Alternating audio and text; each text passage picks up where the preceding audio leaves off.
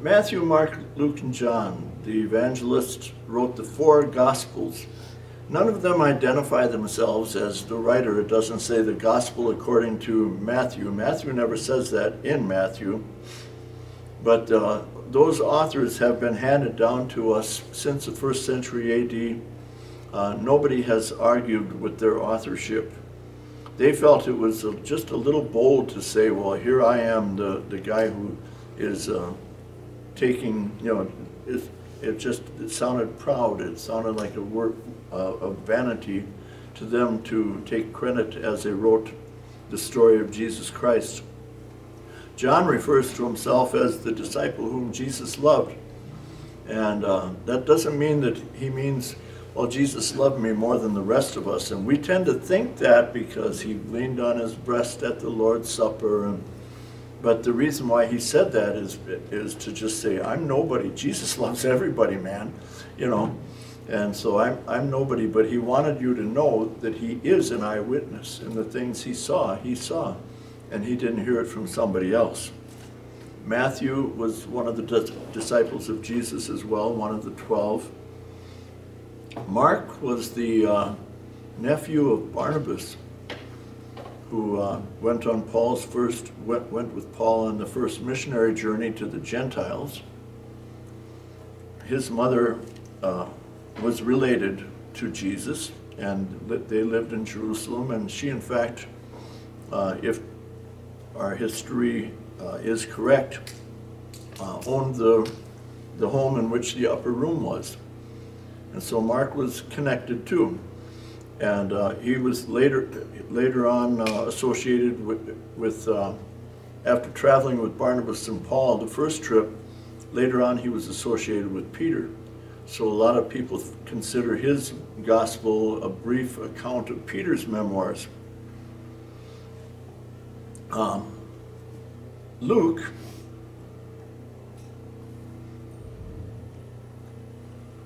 wasn't an eyewitness to the life of Jesus, but he did interviews and research during the time that Paul was imprisoned in Caesarea. Luke had an opportunity for a couple of years to travel around, and he's the one who has the accounts that other people don't have about the birth. I guess I'm getting a little bit ahead of myself here anyway, but he wasn't an eyewitness to the life of Jesus. But he made interviews, he did research, and that's what he says as his reason. A lot of people have taken in hand to write about this, but I have taken the time to find out about it and interview the proper people, and I'm writing this account.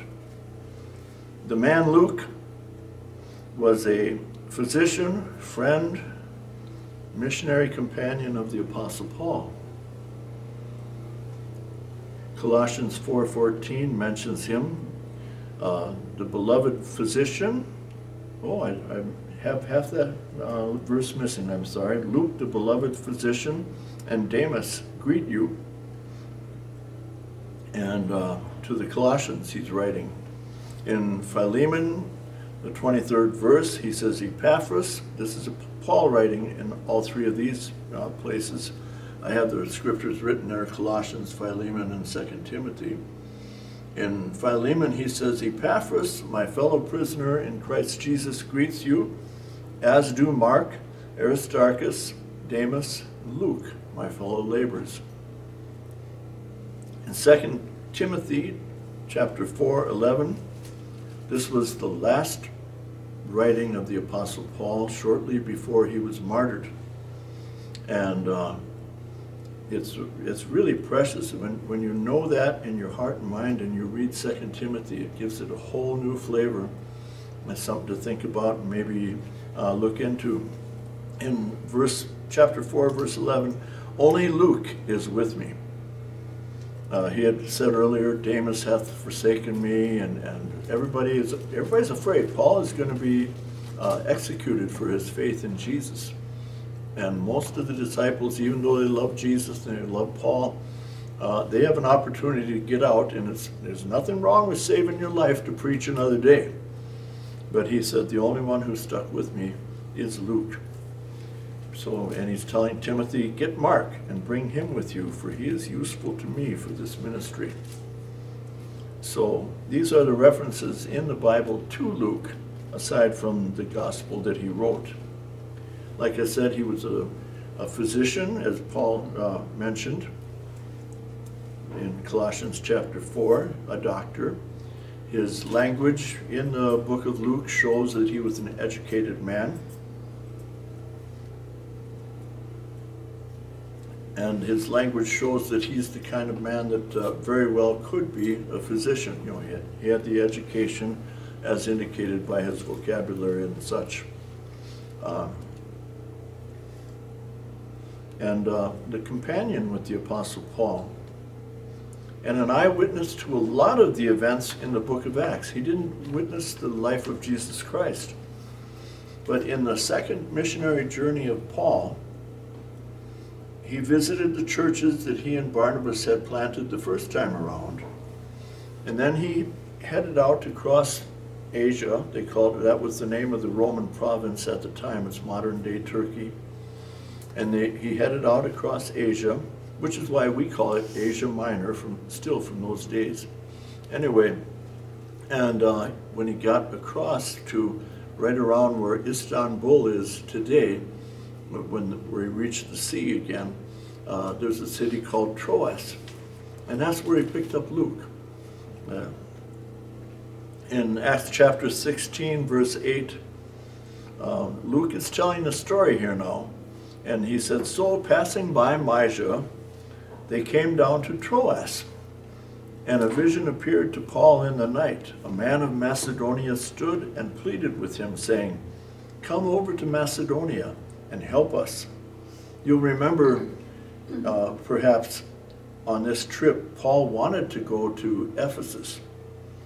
And his first desire was to go to Ephesus, but the Holy Spirit forbade him.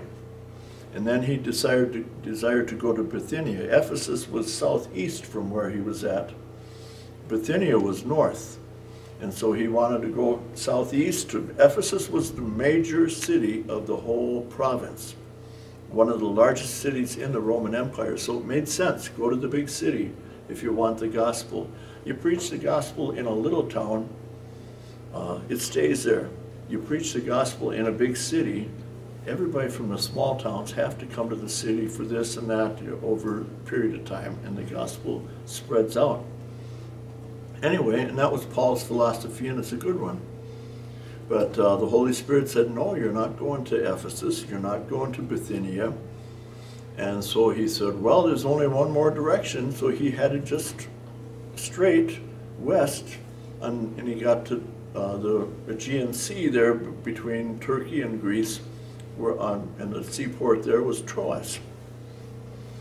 And so he came down to Troas, and he had a vision in the night of the man of Macedonia stood and pleaded with him, saying, come over to Macedonia and help us. Macedonia was to the northwest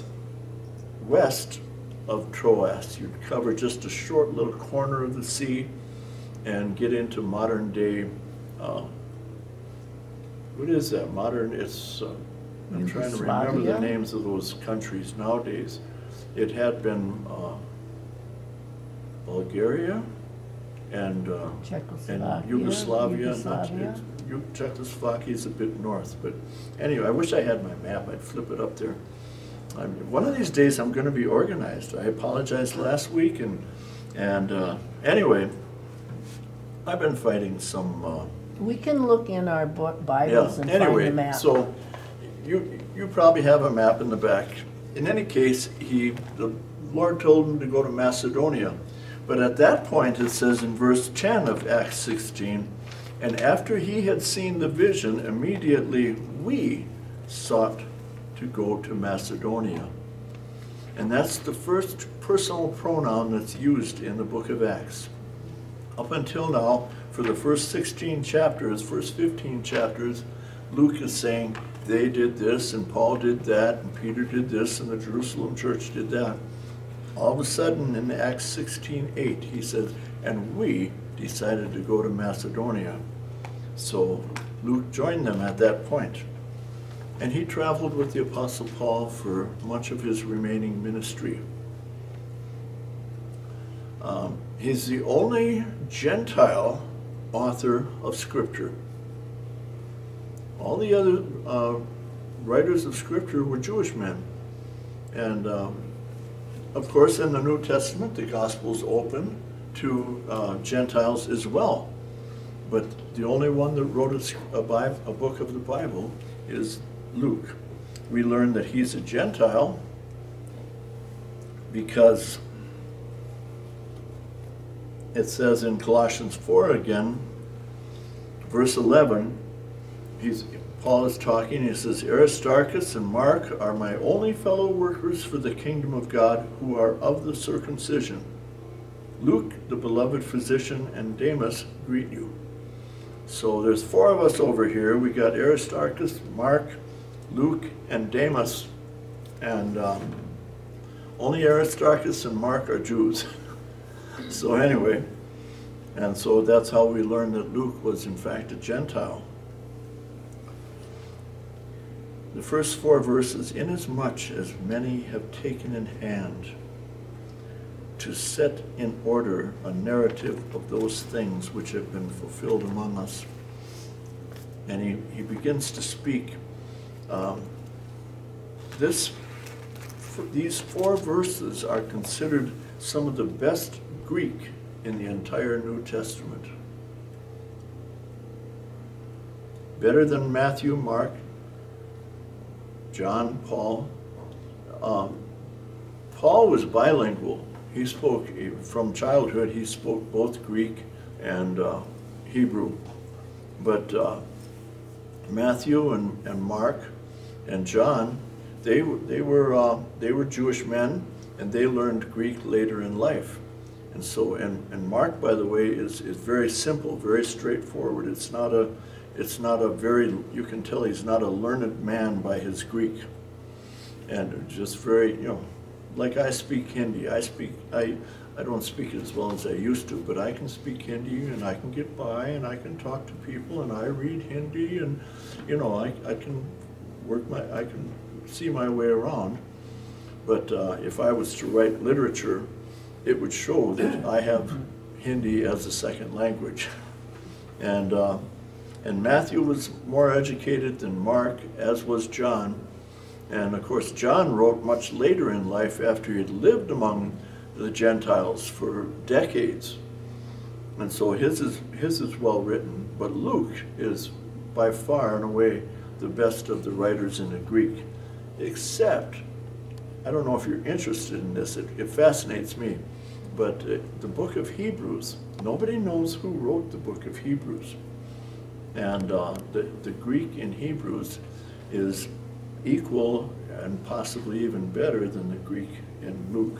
So anyway, and yes, I do know the Greek alphabet and I know a lot of Greek words, but I have a Greek Bible and I have sat down and puzzled my way through it. But I do not habitually do my devotions in Greek. Okay. Anyway, so this is some of the best Greek. And the collections, some of the most, probably the most thorough collection of the Jesus stories, because Luke did research and found all the various things. Most scholars believe that Luke used Mark as a starting point. He used Mark as a basic outline, and then he went from there. There was also a document that they've called Q, and it's, I don't understand Q completely. It was just a collection of the stories, the works and teachings of Jesus. And it was in circulation, and there was some editions that were more thorough, that had more stories than others, but all of the ancient, the biblical ancient scholars believe that there was a mother lode, as it were, of stories of Jesus. And they've named it Q for lack of anything else.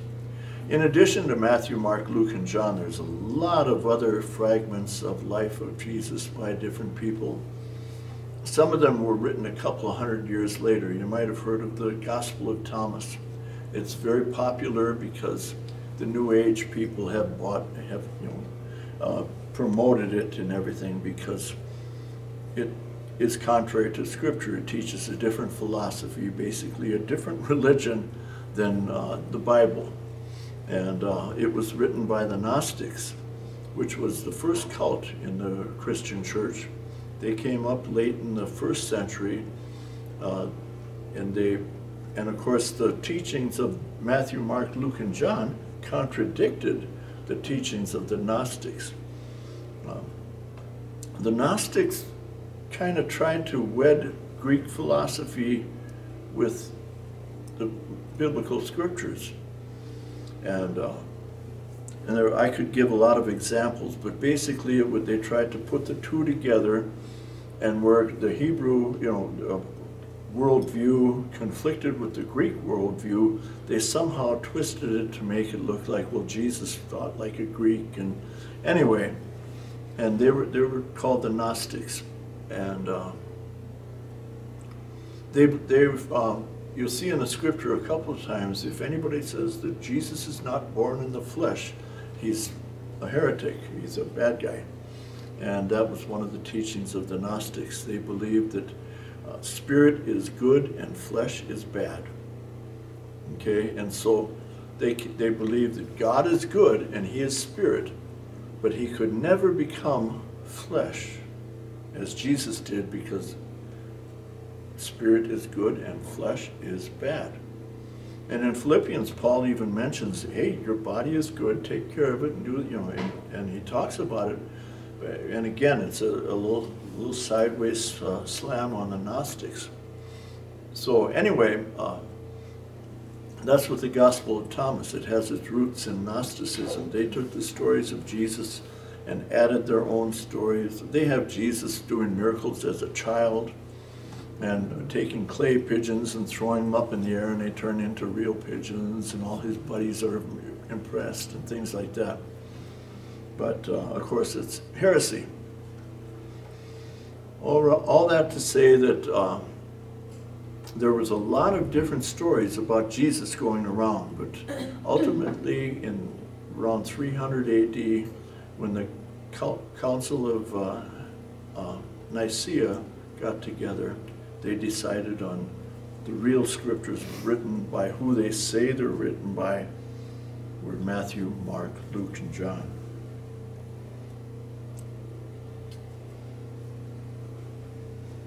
Luke wanted to be the documented gospel. He wanted to he didn't have memoirs of his own to write. And so he did interviews, we're assuming, because that's what he said. I've examined this, and I want to write an orderly account, having had perfect understanding from the very first. Where did he get that? During the time that Paul was imprisoned in Caesarea, Luke went around Judea and Galilee and interviewed people who were eyewitnesses. He's the only one that has the story of the birth of Jesus. Matthew talks about it, but Luke has the whole manger and Bethlehem and everything. That's because he talked to Mary. And she was still alive at the time. We're talking late 50s AD. So Mary was a teenager when Jesus was born. She'd be late 50s, you know. And so he could easily have talked to Mary and a lot of other eyewitnesses. It's not a biography. When you look at the life of Jesus, you have what they call the silent years. From the age of 2, when Joseph took his little family to Egypt, and then came back when Herod died in 4 BC, until the age of 30, there's only one incident recorded in the Bible. Now, if Luke was doing a biography, he would have put all the other, well, what was Jesus like when he was a kid?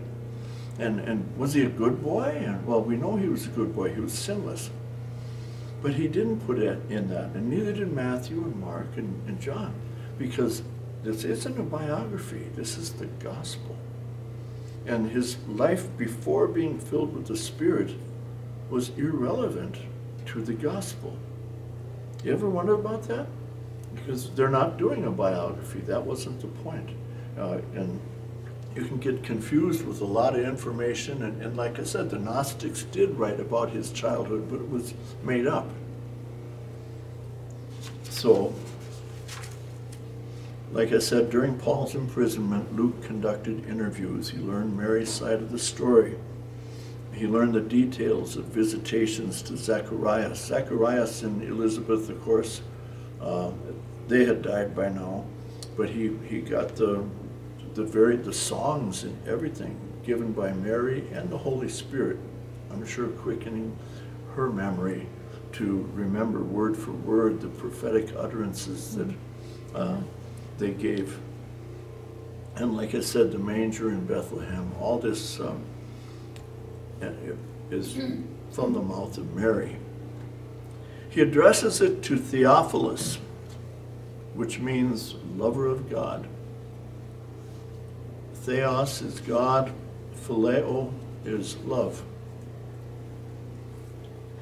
We sometimes say brotherly love to contrast it with agape love. But brotherly love, or phileo, is human love. I love my family, I love my wife. It is, a love of the emotions. It's human love. Mind and emotions, of course. We all know what love is. Agape is not like a super duper emotional love. It's more a love of the will. It's a love that I am committed to Jesus Christ no matter what. I may fall out of love with my childhood sweetheart, but I will never fall out of agape with Jesus.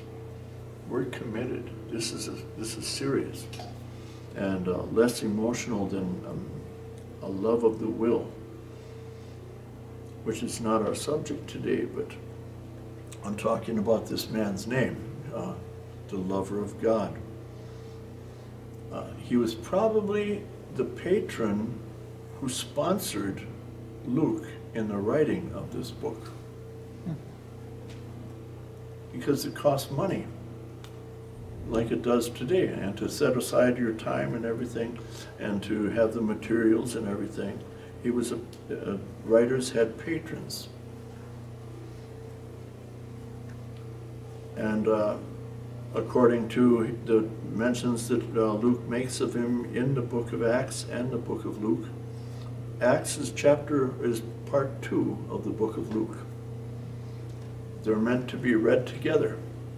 Volume 1 and 2 of the same publication, as it were. And both of them are written by Luke and addressed to Theophilus. And so he very well could have been a young believer in need of further instruction, and a well-to-do person that could, I'll pay you if you put this together and do it right. I'll cover the cost, no problems. And so Luke said, yeah, I can handle that. And of course, with a name like Theophilus, it's perfect. It's written to lovers of God everywhere. The date of Luke and Acts would have to be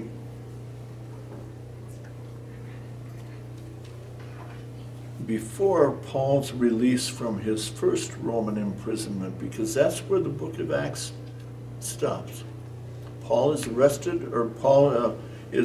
in Judea, and he's shipped all the way to Rome, if you remember the story in the book of Acts, and he finally gets to Rome, and he's under house arrest in Rome awaiting trial. And that's where the book of Acts ends. He hadn't yet gone to trial. I'll tell you, how many know what happened when he went to trial? He was released. he was released, and some people believe that he actually made it to Spain as he always desired to. We do know that he made it back to Crete, where he left Titus, and to went through Troas and some of those areas again, and back to Ephesus again too. And he was traveling after that. He traveled again over to Corinth, and was arrested west of Greece on the other side, on the sea that's between Greece and Italy. Anyway, he was arrested along there and taken to Rome, and this time they didn't release him. He was executed. But the date then would put the book of Acts had to be completed somewhere between 60 to 63 AD. So the book of Luke would be late 50s. Adriatic Sea. Adriatic. And the other one is the Aegean Sea on the other side, right? On the other side of Greece. Doesn't say. It is. Okay. Any questions so far?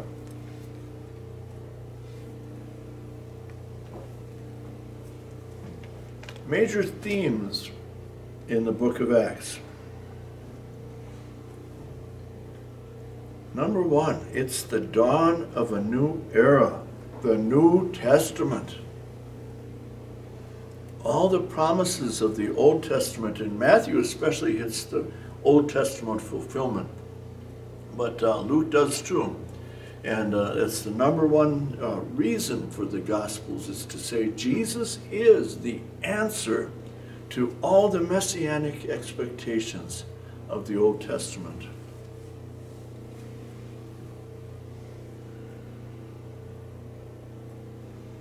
I was reading in the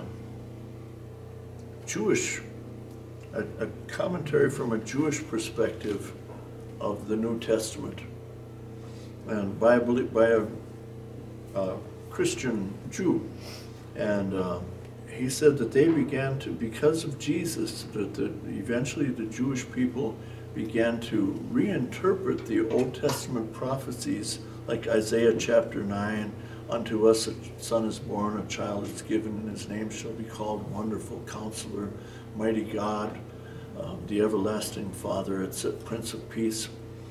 And they changed that whole thing. Instead of unto us a child is born, they changed their interpretation of that to, and the characteristics of God is that he is Wonderful Counselor, Mighty God, and because they were rejecting Jesus Christ. And of course this happened much later, but the Gospels are written basically to say Jesus is the fulfillment of what the Jews have been looking forward to all this time. His life, his death, fulfilled prophecies. It confused his disciples, and it would confuse the Jewish leaders looking by, saying, well, we just killed this guy. How could he be the Messiah? That was in the Bible, wasn't it? Isaiah 53, Psalm 22, elsewhere, prophesied. And anyway, so that's the Gospels, and Luke were definitely written to share that Jesus is the introducer of a new covenant, a new age, a new era. The Old Testament is fulfilled in him. Relationship with God and forgiveness of sins now offered to all people. Number two, he emphasizes more than anybody else the age of the Holy Spirit. In fact, all five of these points that I have there are Luke they're all spoken of by the other guys, but not to the emphasis of Luke. The New Testament is the age of the Holy Spirit. Joel chapter 2, he looked forward to the Holy Spirit coming and being available to everybody, not just an occasional anointing here and there, like it says in Hebrews chapter 1 and verse 1. In old times, God moved in diverse ways here and there, but no, in the New Testament, the Holy Spirit is available to everybody. I will pour out my spirit upon all flesh. And so Luke really emphasizes in both Luke and Acts, it's the age of the Holy Spirit. The Holy Spirit's been silent for 400 years. And all of a sudden, the first chapters of Luke, we've got all these people prophesying. Zechariah and Mary and Elizabeth and Simeon, and everybody's getting all excited and prophesying. Actually, I'm not sure if Zechariah did. I don't know. But we'll look at it in a second. But, and Jesus was anointed by the Holy Spirit to accomplish the task of being the Messiah and fulfilling the Scriptures. And then in the book of Acts, the Spirit of God is poured out on everybody, all believers, in fulfillment of Joel chapter 2, which enables the spread of the gospel. Jesus was able to do what he did by the power of the Holy Spirit. I've underlined and emphasized this so many times in sermons that Philippians 2, he emptied himself when he left heaven. But when the baptism of the Holy Spirit came upon him, that's when he began to do miracles and such. And then in the book of Acts, we all believers can get the baptism in the Holy Spirit and begin to operate in that same power. I've always been frustrated because he said we'd do even greater works, and I'd be happy to do half the works. But we need to get a hold of some of these things. Can you say amen? Really? Number 3, the gospel is for all nations. Messiah is not just the Jewish Messiah. He's the Messiah for everyone. Messiah, as most of you know, means the anointed one. The anointed one. He's the one that has the Holy Spirit. Praise God. And in the Old Testament, the Holy Spirit would fall upon a man of God, and he'd do mighty works, and then the Holy Spirit would seemingly lift off of him. There's only 2 people in the Old Testament, I think Joseph and Daniel, that said the Holy Spirit abided with them, and I don't know if it was constant or more often than the other heroes or what, but they didn't have an abiding anointing of the Holy Spirit like we do. And so that's why you see Samson doing these supernatural works of strength that you couldn't. It wasn't because he had big biceps. What's the secret of your strength? You look like everybody else. But it was the anointing of the Holy Spirit. But then the Spirit would lift off of him, and he'd sin and blow it. That's another lesson that I haven't figured out completely yet. But anyway, so it's the age of the Holy Spirit. And number 3, the gospel is for everybody. The Messiah is for everybody. Not just the Jews. This was in the Old Testament, but it was largely ignored by the majority of the Jewish people. They viewed the Gentiles as the nations. They're the bad guys. And they had every reason to view them as enemies, because the Gentiles always were afflicting them. And not all the Gentiles, of course, but the powerful ones, because they were afflicting everybody. But they're looking for the Savior to come and save them from the bad guys. And Jesus said the gospel is for everybody, even the bad guys. The Messiah is for everyone. And this especially comes to fruition in the book of Acts, where they bring gospel of Jesus Christ outside of the Jewish community. First Peter at the house of Cornelius, and then Paul and Barnabas, and it went from there. Number 4, the gospel is for outcasts.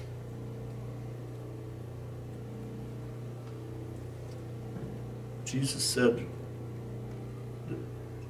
John asked, are you he that's to come? And the first thing Jesus said, look, the gospel is preached to the poor.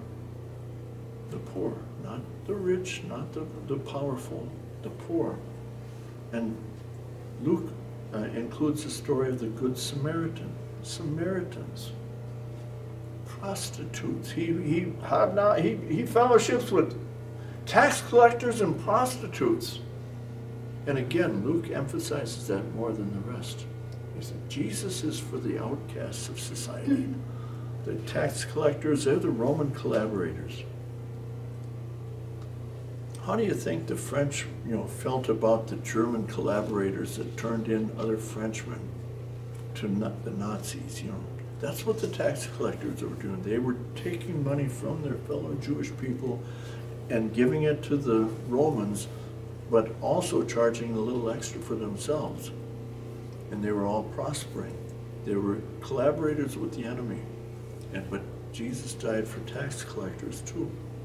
And Samaritans too were the arch enemies of the Jewish people. So the gospel is for outcasts. And number 5, the gospel is for women as well as men. I've shared many times, that when Becky and I first read the Bible, the Old Testament, we're saying, gee, God doesn't seem to like ladies much.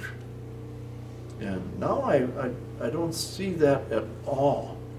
But looking at it as new believers and just, God does see a difference between men and women.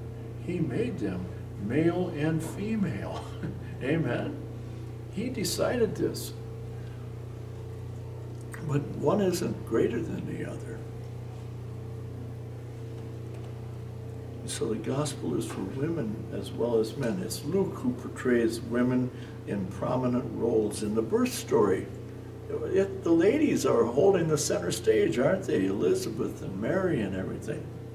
And then who were the financial supporters of Jesus? And it names a handful of women, including Mary Magdalene, that supported Jesus financially. And Mary of Bethany, who may or may not have been Mary of Magdala as well, was sitting at the feet of Jesus when he's teaching in the disciples' posture. Martha wasn't just angry that she wasn't helping in the kitchen. She's saying she's really out of place culturally here too. You don't have lady disciples. Rabbis don't have lady disciples. Jesus did. Jesus did. And Luke is the one who points this out more than anybody else.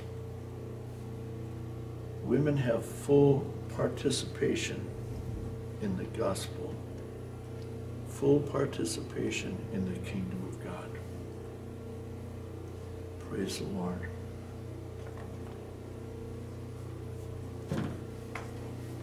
Any questions?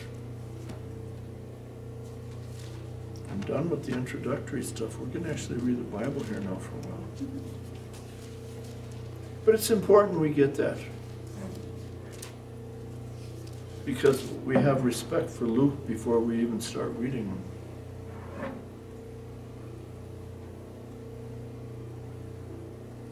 And a preview of what to expect.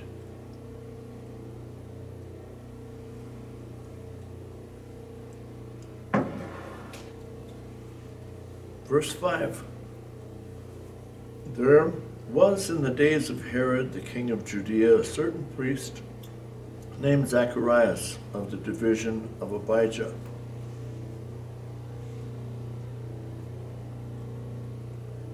His wife was of the daughters of Aaron, and her name was Elizabeth.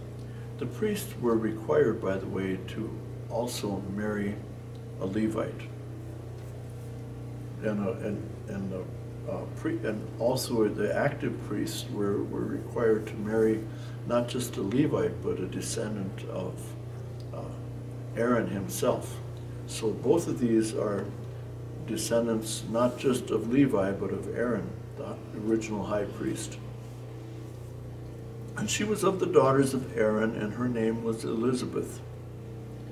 And they were both righteous before God, walking in all the commandments and ordinances of the Lord, blameless. But they had no child, because Elizabeth was barren, and they were both well advanced in years. So it was that while he was serving as a priest before God in the order of his division, there were 24 divisions of priests. It's laid out in the law, which meant that each of the divisions would serve in the temple for 2 weeks of the year.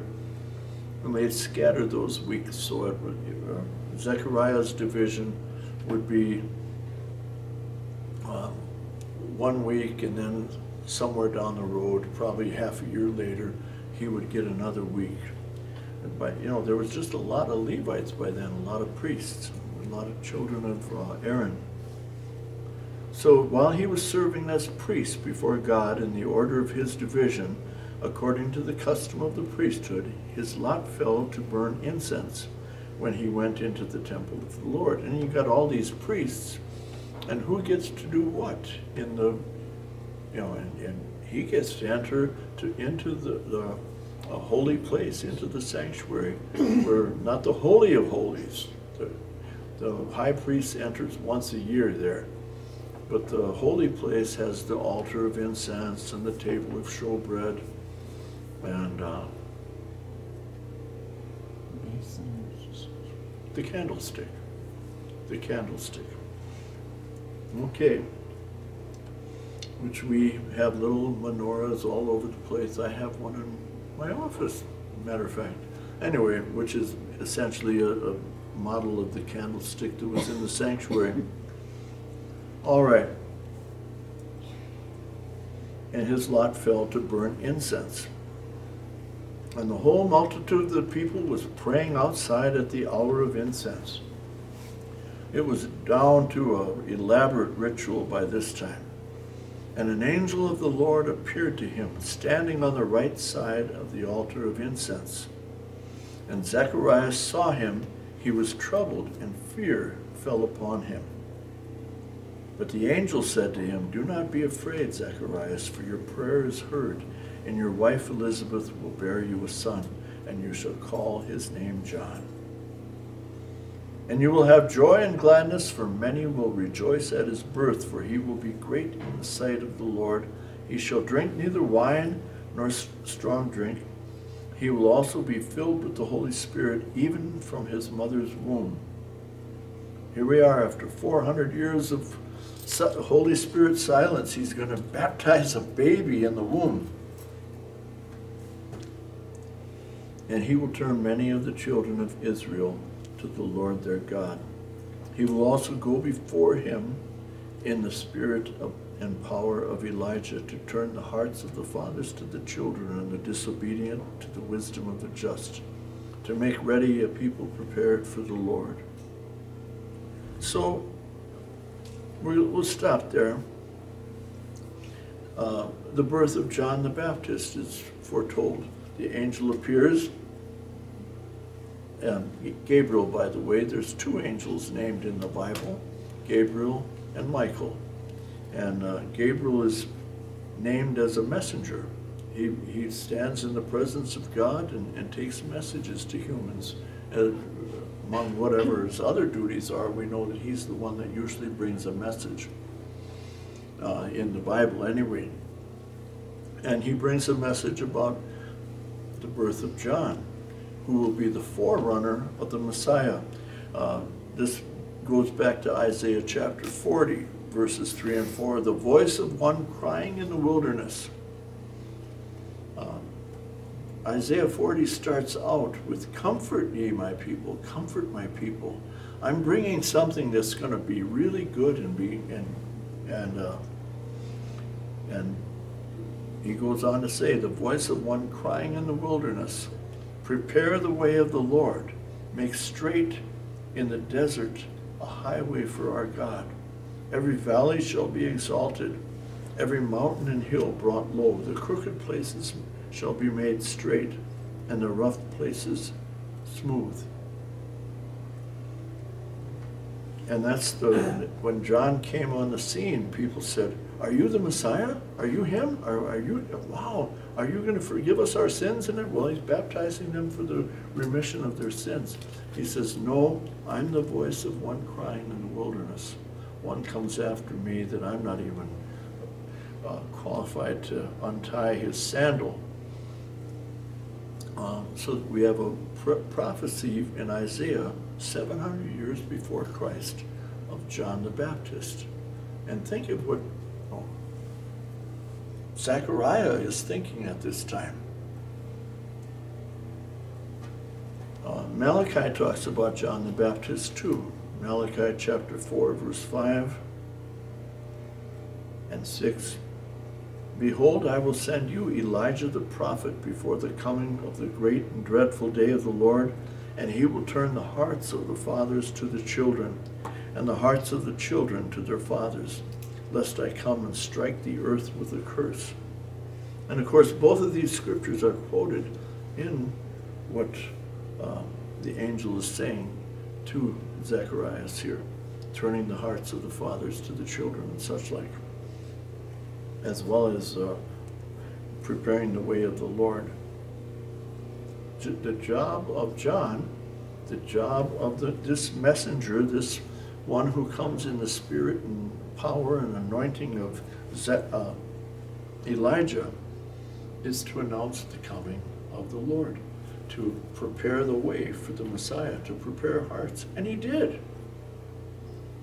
People were coming from everywhere to John's ministry. He was the popular preacher of the day. And he wasn't making a lot of enemies like Jesus did, because he wasn't making any claims. Are you the Messiah? If he would have said yes, they would have crucified him. But he wasn't. He said, no, I'm preparing the way. And I just like the poetry in there. He's bringing the mountains low and the valleys up, so it's a smooth highway. It's easy to get saved. Jesus is going to make it easy to be right with God, to bring comfort to my people. And that's the job of John. And Jesus, sang his praises too. Oh, what did you go out to see in the wilderness? I tell you, he's a fulfillment of the prophecy about Elijah coming before the great and terrible day of the Lord.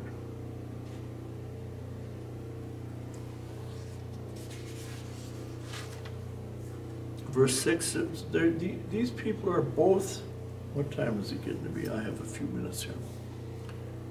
These godly older people, both upright and blameless, and yet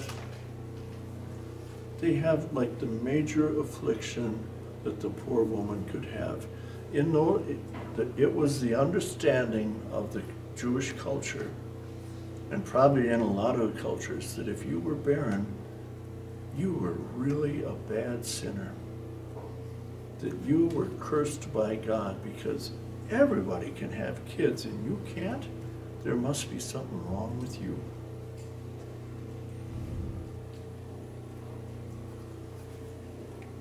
But they weren't. They were righteous and upright, blameless. But yet, with a cloud hanging over her, he's ministering at the altar of incense in verse 9. The altar of incense represents prayer. Prayer is coming before the throne of God. The Lord is on the other side. The presence of the Lord in the temple situation, the tabernacle in the wilderness with Moses. The Lord's presence is in the Holy of Holies. But just outside of it, the last stop, is the altar of incense. How do you come to the Lord? Prayer. You come to the Lord through prayer, and that's what the altar, the incense represents. Prayer is a pleasant aroma coming up before God. And he says that several times, doesn't he, about prayers? Your prayers have come up to me as a sweet-smelling incense. And when Zechariah saw the angel, verse 12, he was troubled and fear fell upon him. I don't know, this kind of troubles me. That's not what he's thinking. He's terrified. I mean, if you're just going about your business and all of a sudden an angel stands before you, hello, ah! Really, all we think, oh, it's a holy angel, look how pretty they are. No, they're terrifying. The first thing an angel says every time, fear not. Why? Because their knees are smiting together. They're freaking out. Just get a hold of yourself, man. I'm just an angel. Just an angel.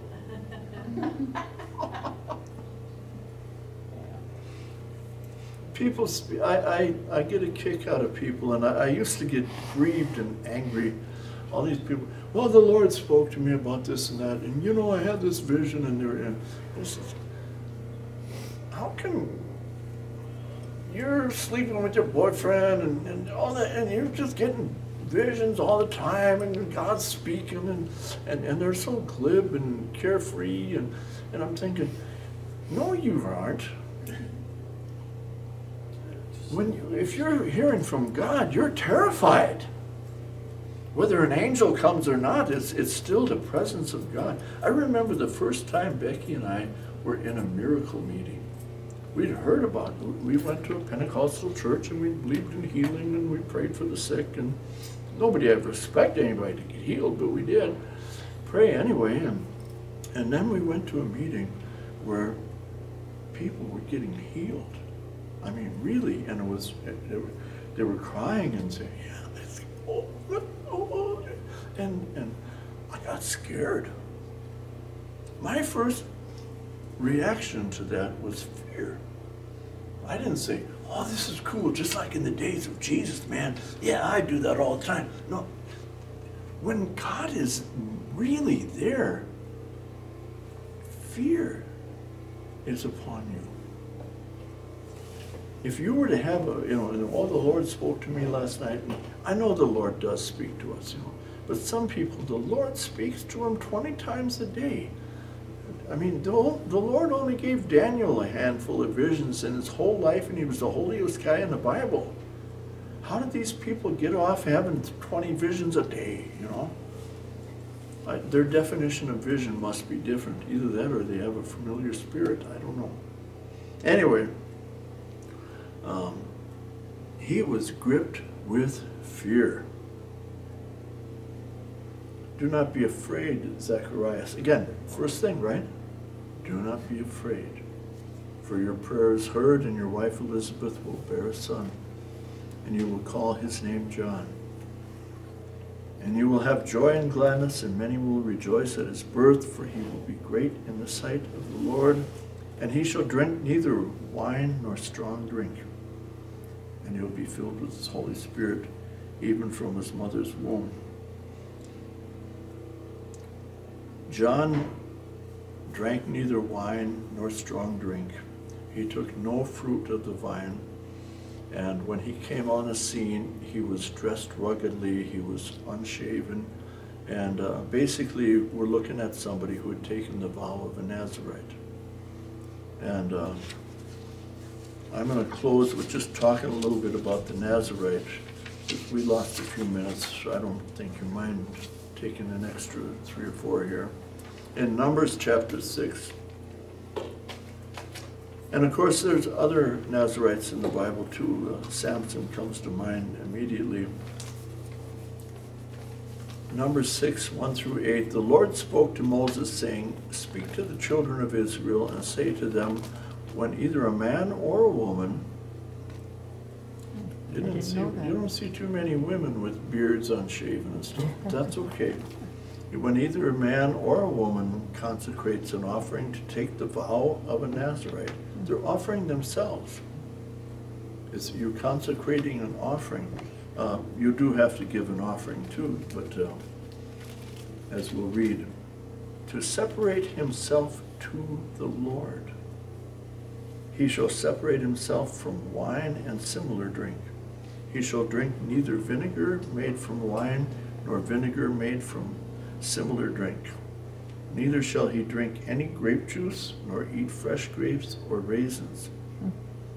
All the days of his separation he shall eat nothing that is produced by the grapevine, from seed to skin.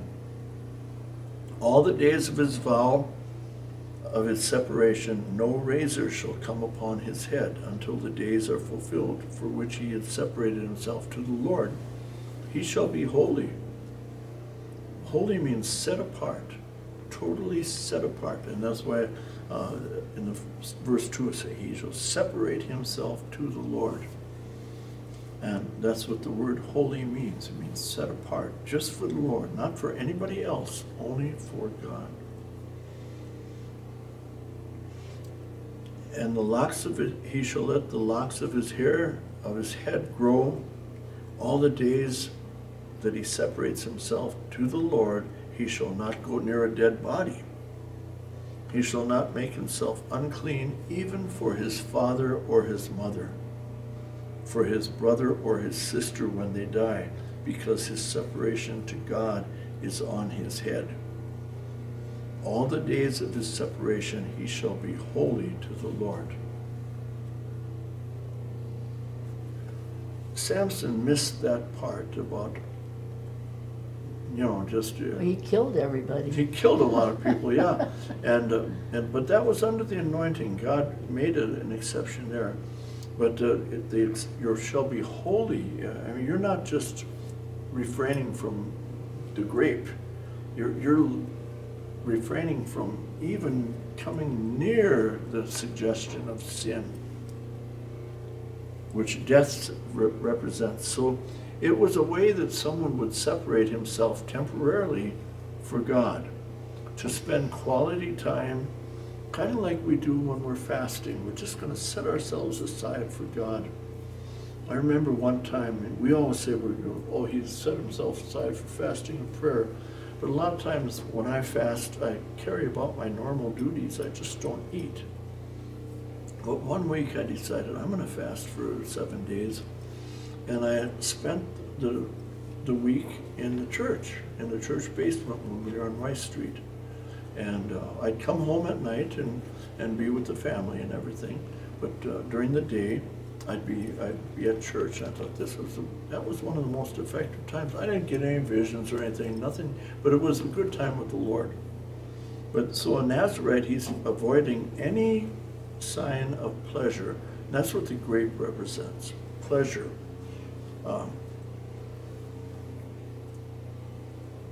Normally you'd take a vow for so many days to be a Nazarite, but like Samson and John the Baptist, they were called to be Nazarites for their entire life. And basically, there's 3 points on this. Number 1, you cannot partake in wine, strong drink, or even grape juice. Judges chapter 9 says, the vine said to them, shall I seize from my new wine, which cheers both God and men? That's the thing about wine. It cheers people. If you drink too much, you get into trouble. But initially, it cheers you. It makes you happy. Psalm 104, wine makes glad the heart of man. When you say, I'm not going to have the Nazarite vow number 1, I am going to swear off any joy except the joy of being with God. I need no additives for gladness and joy. I'm going to find my gladness and joy in the Lord alone. And then number 2, he doesn't cut his hair for the duration of the vow. In the days of the Bible, overlong hair, especially an unkempt appearance, or a shaved head, on the other hand, was a sign of shame. And so during this time, the Nazarite bore the shame of walking with God. Sometimes people shame you when you're walking with God. They make you're a Jesus freak, you're an idiot, you're a nut. Jesus bore the shame of the cross, and the Nazarite symbolically is bearing the shame of being set apart for God and not being understood by the world around him, just thought to be a little off his rocker, you know. Jesus freaks. Why would anybody do what you're doing? I know Jesus freaks is a really old term now, but I think it's a good one. Mm-hmm. And so this, it also represented the unkempt hair, represented just looking different than everybody else either, just to, you know, I'm retiring from society, and when I do cut my hair, then I'm coming back. And thirdly, he can touch no dead thing, even his family, if they should die, immediate family.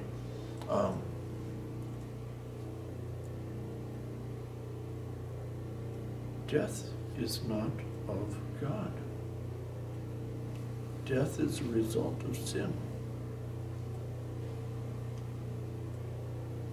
He who is set aside for God, who is holiness, the Lord, shall never see death, but have life eternal. Praise God.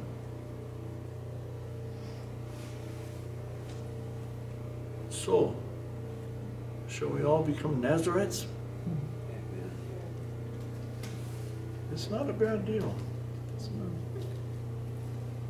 I think the New Testament equivalent would be an extended fast or something. Just I'm going to vow to the Lord for whatever, and just not eat for a period of time.